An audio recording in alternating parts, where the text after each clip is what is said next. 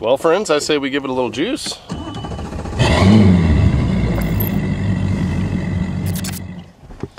Well, she is officially almost empty. Couple rods, some lures left in here. We're gonna hook her up. This is gonna be a quick exchange, everybody. Welcome on back to the channel. It's time to swap it out. Getting the new silver bullet. It's something I look forward to every year. As you guys know, I work with Fun & Son.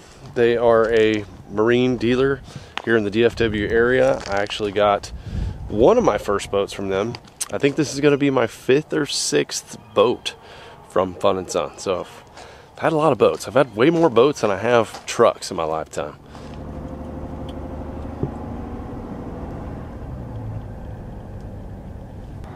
We're here at Fun & Son.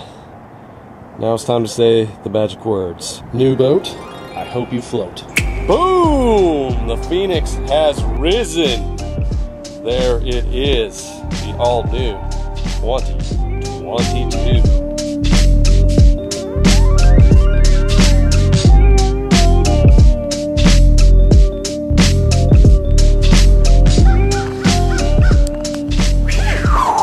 Nippy this morning, y'all. The silver bullet has finally made it to the driveway here at the treehouse. So I cannot wait to get this thing out of the water. But when I took it, when I brought it home, it just turned into a complete crummy weather situation. We had snow or sleet, we had freezing rain. It's like 33 degrees right now, it's chilly. So I'm waiting for the frost to literally get off the boat cover, and I'm gonna take it off and we're gonna explore this thing, and we gotta take it out to the water, break that motor in, just play with these new toys, y'all. We got new transducers, new graphs, there's new things on the inside.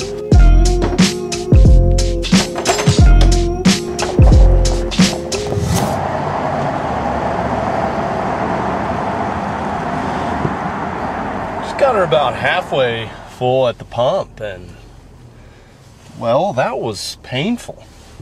I remember the days when I was guiding back in like 2008, 2009, and gas, it was ridiculous. It was over $4 a gallon, and all the guides had to raise their rates, their prices, by like 50 bucks because it just costs so much to fill up the boats, and you're running all that every day. It's just looks like we're buckling in for another spat of that juiciness, so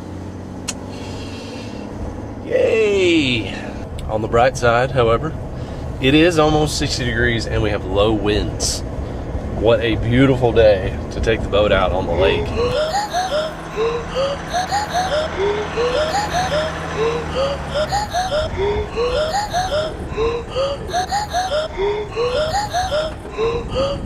Here at the ramp, now let's get a clean look at this bad girl right here. Now, as far as the hull goes, you guys probably can't even tell the difference between my last boat and this one. There's a slight change. I had a flat gray. This one's just white, and it's got that real sparkly silver in there. It's the Phoenix 921 Elite. That's the top of the line Phoenix boat, and same Mercury motor. Got the exact same thing, even decaled the same. Guys at Fun & Son, they've got a guy that will custom decal your motor to match your boat, and I think Burke has a little bit more customization. I could be wrong, but anyway, this is kind of that stealthy look. It doesn't have the classic red and bright white colors of the typical Mercury. It's just kind of gray, subtle, blends in with the silver bullet perfectly. I've run Yamahas most of my life, but I have come to like the Mercuries, in particular the Pro XS. Haven't had a single issue with this, with running 2 of these on the 4 strokes. They are very loud. They get attention when you crank them up. They sound really dirty, but I haven't had a single problem with them. You know, they have a really heavy prop shaft on them, which is great too. I did ding one trying to get up on pad on fork on the last boat, but that was my fault, and those things happen. Moving on, let's go to the Raptors. So we're switching up from Power Pole to the Minn Kota Raptors. Now, one thing that's pretty cool about me working with Fun and Son is they usually rig these boats out the way everyone wants them for resale, because I turn these boats in every year. So I do have a little bit of say in what I want on the boat, but for the most part, I like to just run whatever the most popular thing is, and it makes it easy for them to sell the boats. And I ended up trying new brands and seeing which things I like and don't like about all of them. So it works out really good. So switching up to the Minn Kota Raptors this year, I already got these synced. It was very easy to do. I said that. Yeah, there they go. We're popping down and up. So I got 2 remote systems. They are easy to operate. I like that so far. And sticking with that Humminbird Johnson Outdoors brand here, no affiliation. Again, this is just what they rigged up on the boat, but this is a Helix 15. So it's bigger than my Garmin. I had a 12-inch, but I really like the Garmin, I'll be honest. It was my first time running it, first season running a Garmin as the main graph. Really came to like it. I like the quickness of it. Very, very fast when we're trying to get to things. There's no loading. The Humminbirds have loading. It does have the mega imaging though, so got the transducer to do all the mega imaging. Mega imaging is good. I've been on a few boats that have it. I am impressed with the clarity of it, so that's good. And then up front, we also have a Helix. But what's different on this year's boat, probably the biggest difference, is we are running that Garmin Livescope, baby. You know, we got to do that. So I have the Echo map, and I also have another Helix up here. So I'll do the mapping and the 360. That's the other thing that's different right here. And then I'll do the Livescope. I was hoping this one would have the Livescope Plus transducer. It doesn't. I'm probably going to switch that out, or I'm going to add an additional transducer and run a side pole mount. I really want to do that. 360 I have never used before, guys. This is going to be completely new. You have to have a special extra mounting bracket to run that 360. This thing's kind of a pain though. You got to take this off to put the cover on the boat, which I always cover my boat when it's at home. So you have to basically unscrew these things, lay it on the front deck to be able to put the cover on, which is a pain in the butt. But there is a company that makes a quick release mount for this. I'll probably end up getting one of those. Oh, and let's not forget this big change. The Minn Kota Ultrex. I've run a few Ultrex. I love them. I like the spot lock better than on the Garmin. Maybe I didn't have my Garmin tuned right, but I had much better luck with the pedal. I did not like that Garmin pedal. I've liked the Minn Kota pedals quite a bit. So went back to that. That was one thing that I requested. I said, I don't care what else you do with the boat, just give me a Minn Kota trolling motor with spot lock. We have a little bit more offset on the jack plate than the last boat, so we'll see how the performance goes on that. But oh, here's another thing on the internal side of things that's kind of a big deal. So we put these out.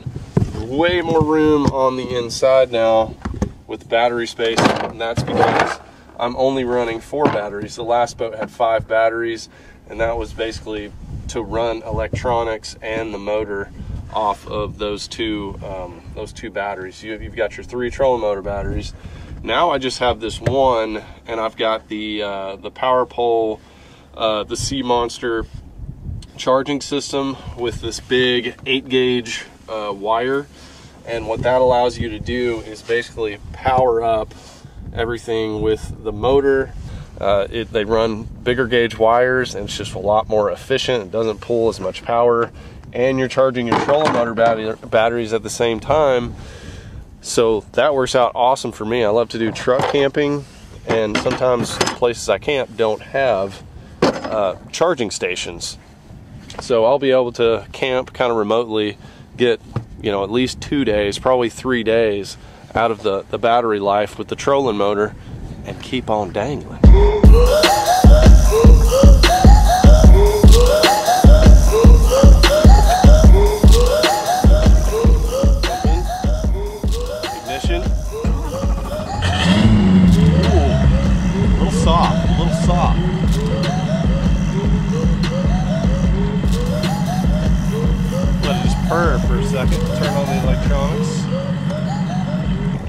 Blake, one of the guys that works at Fun and Son, he kind of already dialed some things in here for me to save me a lot of time, and transferred all of my waypoints, which going from Garmin to Humminbird is a big mess. So thank you, Blake, for doing that.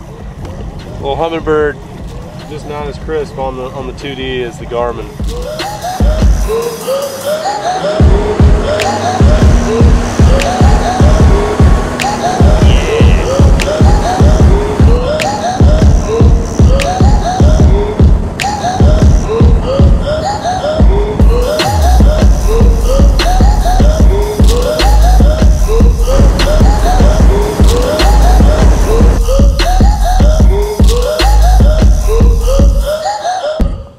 Working good, y'all.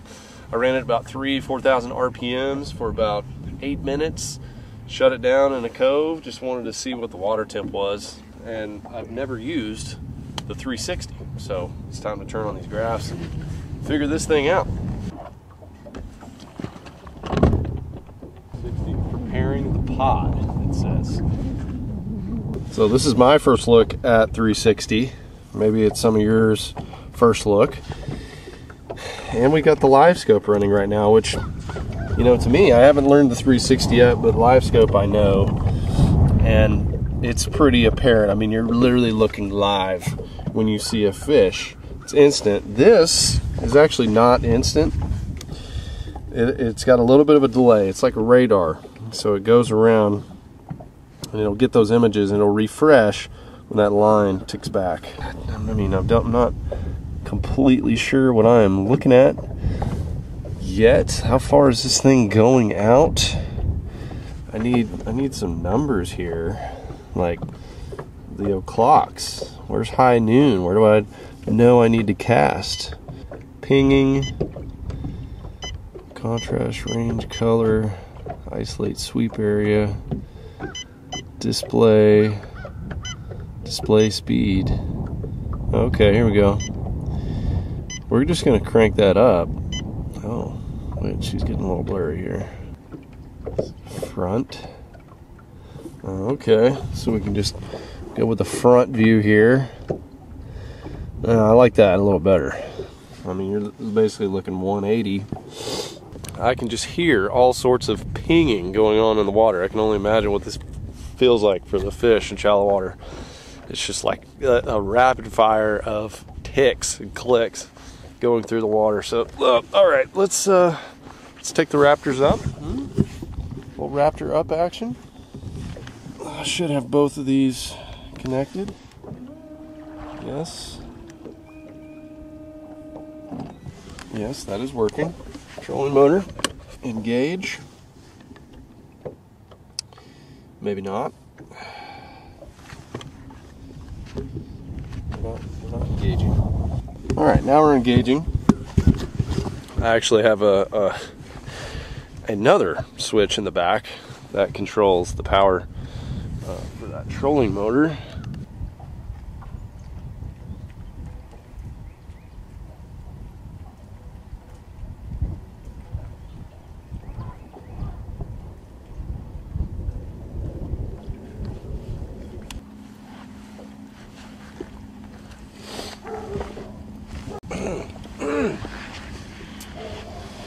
Got a very hard thump. Set the hook and the line broke. Not a good way to start off with a new boat. Break off. I was thinking to myself, I was like, this is it. I'm gonna catch like a 10 right here. First fish in the new boat.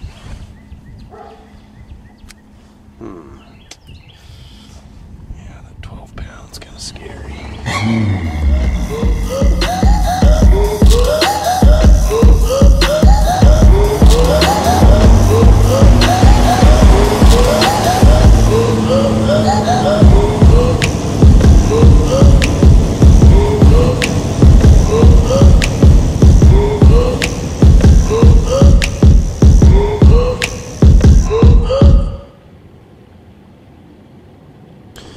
Whoa. So just had my second bite on the junior Mondo on the shaky. I think that time I just didn't set the hook hard enough because I was kind of scared. got all chomped up with it. But I'm gonna fish here for a minute. I'm sitting in between two spawning creeks. So I just want to show you guys the 360, because I've been playing around with it for about an hour now. I like it. I do like it. And I have been able to see quite a few fish on it, but there's the old boy right there on Livescope. See, when that's moving around, we lose sight of the fish or the structure or whatever it is. Man, there's fish crawling around on this point. Movement. Love to see it. But this keeps a solid picture. So the 360 puck, it doesn't move. So you get to keep the picture on your screen and know if the fish are moving. So every time it rotates, you'll see if the fish are moving, or the rock that you're looking at, if it's, you know, a little bit over here or whatever. But I love the shadows that it casts on the rocks, so you can see the good types of cover. I've seen some submerged cables, other types of cover on here. It shows up pretty well. I took it down to about 40 feet, so it's a real nice little picture. Let's see if I can bump that up just a hair. Just a hair. See what's going on all the way out here. Oh, 50 feet. Love having that Minn Kota spot lock back, smooth like butter. And having this 360 is gonna be cool. I'm excited about it. I can't imagine offshore this summer. Ooh, it's gonna get real nasty, real nasty. All right, fishing freaks. When in doubt, you gotta break that bandito bug out. It is the drug that gets the tugs. Green pumpkin, that's never caught anything. Would be a crime not to stock a new boat without bandito bugs. And when I went to the Classic, I actually asked a lot of you what your favorite bait to throw was, and I think half of you said bandito bug. It's understandable, but studies have shown that it definitely works. So I really don't like the way that is. Don't like that shaky head the way I've got it there, but hookup ratio doesn't feel good. If I lose another one, I'm just gonna quit fishing. Oh God, got the first drip on the side. First little drip of dip and glow. Wiped it though.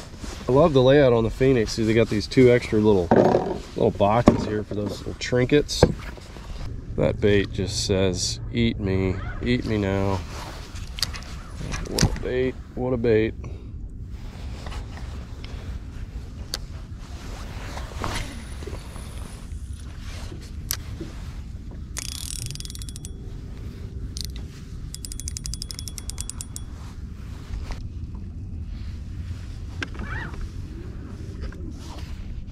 There's a bite. Got it. Yes. When in doubt, get that bug out. There we go.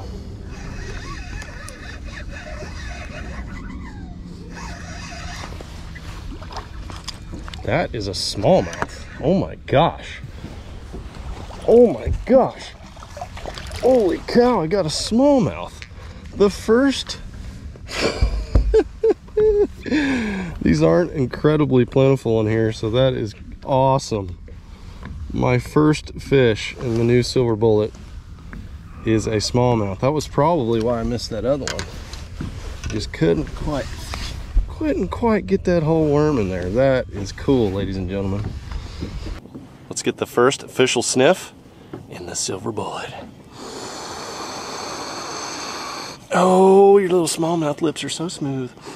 Love you so much. See ya. That was fun.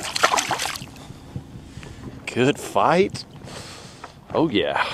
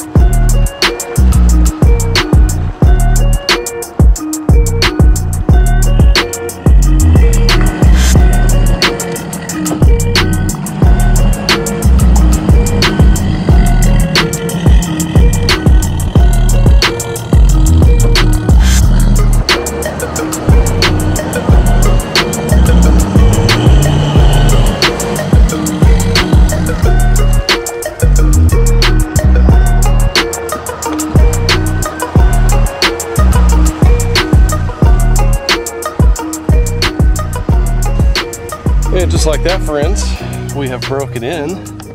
Well, pretty much broken in. Still got a little bit more to do on the motor, but we have we've caught our first fish. Got a smallmouth to start out the silver bullet. Was not expecting that.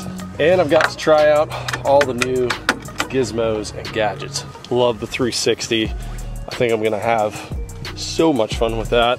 Come really post-spawn, but you know, now that I'm thinking about it, just sitting there in big spawn type areas, watching fish move in around you, it's pretty cool. So one thing I need to make sure to do is turn off this power system. I've got 2 switches, so every time that you get off the water, make sure to turn these off.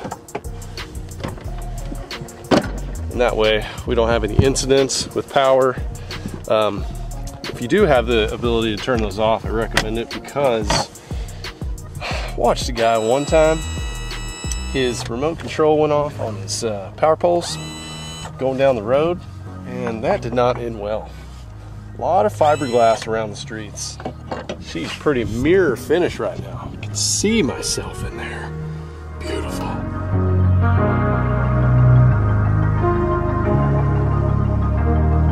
Let me know in the comments, what would you add to this boat or change? You know, electronics, trolling motor, accessories, whatever. Let me know in the comments what you'd prefer on your ultimate bass boat. But I would say this is getting pretty much as ultimate as I can think of. The only thing that I'm going to add is I'm going to add some sort of mount right here where I can have another telescoping, rotating pole with maybe another transducer on here, or maybe just swap them out for when I'm crappie fishing, or if I want to just directly target a brush pile, use the spot lock, and then keep that transducer on the target. So that's the only thing that I know that I'm going to add.